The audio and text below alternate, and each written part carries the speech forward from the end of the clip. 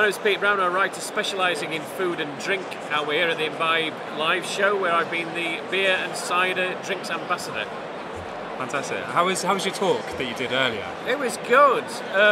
It's the first one of these I've been to post-pandemic, and I kind of wanted something that reflected the changes where we've got to where we've been, and so I decided to call it Are We Post-Craft Yet? As an umbrella for showing some great products where it's like it doesn't matter what your opinion on craft beer is or whatever, whether you think it's a thing or not. They're just really, really great beers, and so I just wanted to kind of show them to an audience of people who might be interested in stocking something that never quite know where to start. So we had a great chat and drank some great beers and a wonderful perry. I appreciated you had a Sussex beer in there in Beak, their Imperial Stout. Lovely beer. Yeah, I love the guys at Beak, they're fantastic. So an Imperial Stout at 12:15 in the afternoon was the way to start the day, really. Why not?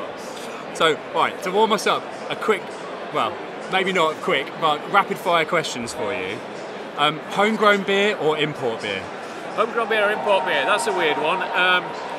Wherever you go, it doesn't matter what country you're in, imported beer is considered more premium than homegrown beer, which is really bizarre. So, you know, Budweiser is premium to Heineken in the Netherlands, and Heineken is premium to Budweiser in the States. Yeah.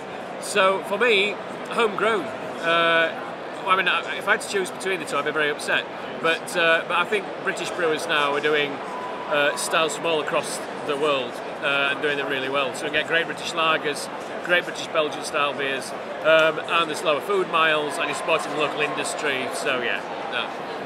Cool. Good pub, crap beer. Crap pub, good beer.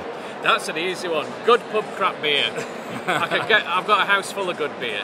And when I want to go to a pub, I want to go be in a good pub for the environment, for the atmosphere, for the vibes, and I can happily drink a glass of wine or a gin and tonic. Fair enough. And because your talk is on craft beer or cask beer? I think cask beer actually cask beer could be craft beer, couldn't it? I think cask beer is craft beer. Yeah. I think if you look at any attempt to define what craft beer is, cask gets big ticks on every single aspect of it.